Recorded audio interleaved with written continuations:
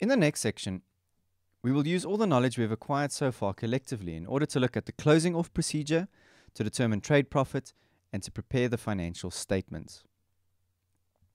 In order to determine how the business has fared over the financial period, one needs to calculate the profits or the losses of the business.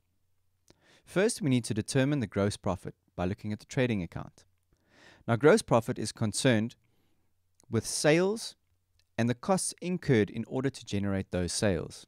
So, sales less the cost of sales is equal to the gross profit. Next, we need to calculate net profit. In order to do this, one must subtract all the expenditures from the income. These incomes and expenditures are then closed off to the profit and loss account.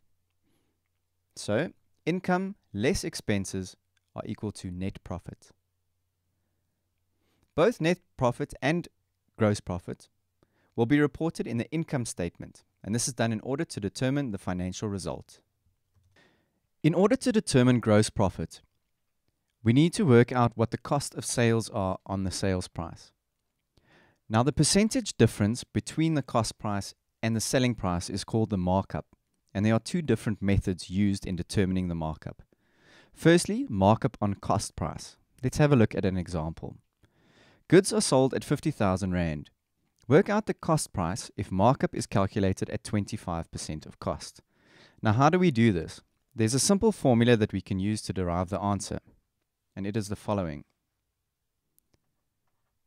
100 over 100 plus the percentage of cost multiplied by the selling price, which in this case is 50,000 Rand, over 1. This is then equal to 100 over 100 plus the 25%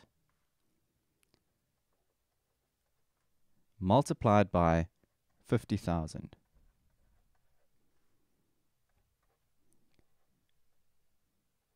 This is equal to 0.8 multiplied by 50,000,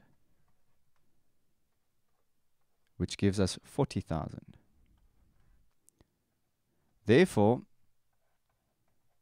cost price is equal to 40,000 Rand.